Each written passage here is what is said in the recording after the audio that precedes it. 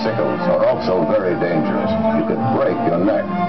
If you have to ride a bike, make sure to ride it really, really slowly. Or better yet, why not turn your bicycle over and pedal it upside down? It's also a good idea to check for bombs planted by commie spies. Make sure you wave hello to pedestrians before you run them over. School is a dangerous place, too, so keep a brick in your desk just in case. Never drink through your nose.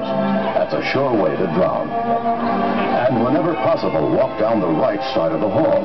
That way you won't bump into any nerds walking the other way.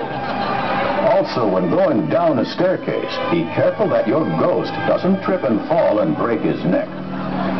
And make sure you tie yourself into bed at night so you don't fall off. Safety is important for grown-ups, too.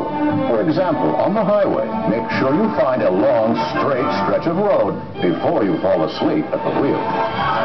Always come to a complete stop before changing the radio station.